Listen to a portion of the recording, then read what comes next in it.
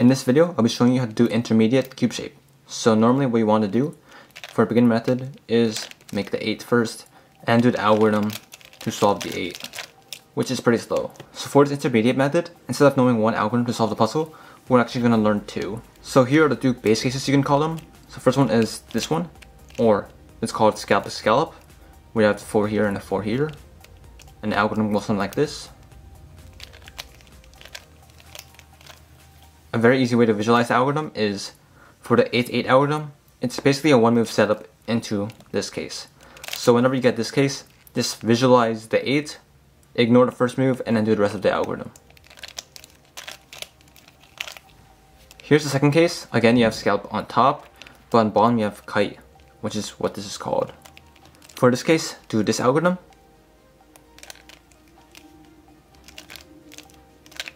Also quite a short algorithm. And also has the scallop on top, which is the key to this method. So as you can see, both methods had a scallop on top, whether it was Scallop-Scallop or Scallop-Kite. So yeah, those are the 2 algorithms that you have to memorize. The first one should be quite easy, the second one should be a bit harder, but it also isn't too bad. Now it's quite important that both algorithms have the 4 on top, because that's actually kind of the method. So for the CS method, what you want to do is try to build as many edges first on top. So you're trying to make that scallop on top maybe.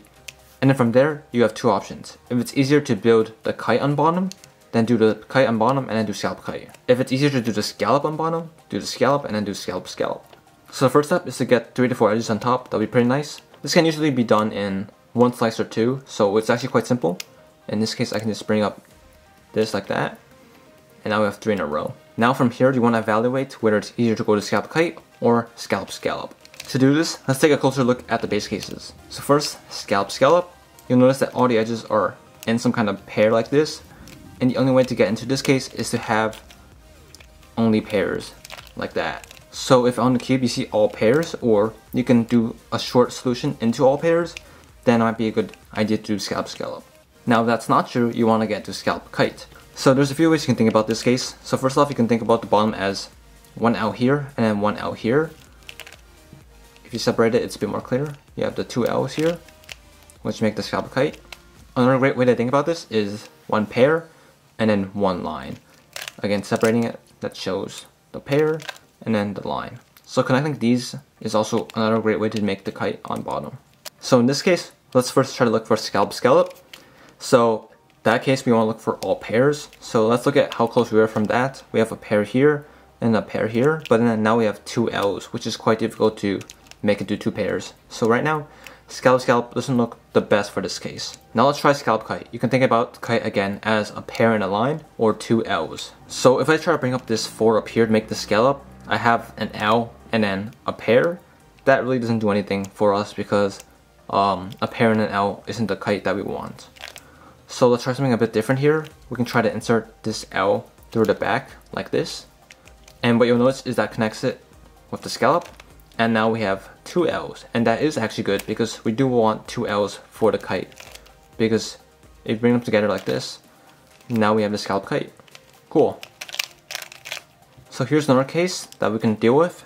So first off, let's try to get a bit more edges on top. We have 3 here, but actually 4 might be a bit better here. So now we have the 4 on top. And then from here, first let's check out Scallop-Scallop. We have 2 pairs here, which is good. We have a pair here and an L here. So again, if a pair and an L, usually it's not the greatest idea to do Scallop-Scallop. What we can do here is maybe somehow bring the L up here to the top. And now we have this shape. And now you'll notice that we can visualize this as 4 and 1 L. But another way to see this is we have 4 and a line now. So now that we have a line and we have a pair, again, a line and a pair, make a kite. Now we have the kite on bottom and the scallop on top. And then we are good again to do the algorithm. Here's one more example for Scallop-Kite. We have the 4 on top already, which is nice, and then we have 3 and then 1. So Scallop-Scallop won't work too well here because we have 2 pairs here, another pair here, but then we have this L here, which is not easy to get back into a pair. So like before, it's usually a great idea to pair the L with the scallop, because when you do that, like this, pair it through the back, you can think about it as 4 and as a line. So connect the line with the 2 on bottom now. Now we have Scallop-Kite. So as you saw, Scallop-Kite is the most popular solution that you're going to get, but sometimes Scallop is still good. So here, we have a pair here, pair here, pair here, pair here. So all pairs, that means a good sign for Scallop. So I want this piece to be next to this piece to make the scallop on bottom. So what we can do is hide this to the top, bring this over, and then bring it back down. That creates scallop, and then we can solve this case.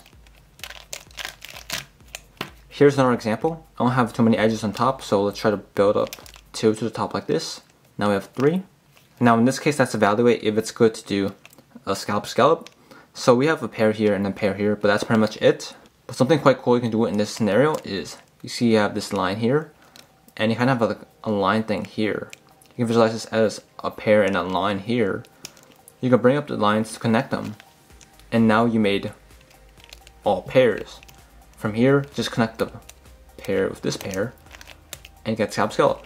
So yeah, that's another simple way to get scallop. So here's another case that we can deal with. So we have 3, 1, 3, 1, kind of like an ugly case right here. But you'll actually notice that a simple fix for this is to do one slice here. You'll notice that we have a pair here, and then a pair here, and we have a line here and a line here. If you remember from before, 2 lines is really good, because if you connect those 2 lines, you can turn them into 2 pairs. Now we have all pairs in the solution, and we can easily reduce this into Scallop-Kite like this, and then solve it. So here's my general rule. If you see all pairs, 100% do scallop. If you see 2 lines like this, and the rest are pairs, connect those 2 lines to get all pairs, then do scallop. If you have any other case, usually it's the best idea to do Scallop-Kite. So to make the kite, whenever you see an L, try to connect it with another L to make the kite. That's one option. Another option with the L is you can bring it to the top layer, connect it with a 4, and you can turn it into a line. And lines are useful to connect with a pair to make the kite for Scallop-Kite. So I went through the main ideas in this video, but I won't go through every single case. I think it's quite important to mess around with the cases a lot by yourself and figure out what works for each case. You always want to try to be as efficient as possible. Try to find the least number of slices that gets you into those base cases, either Scallop-Kite or Scallop. Another great idea during practice is during inspection, take as much time as needed. So during inspection, you want to try to get as far as CubeShape as possible.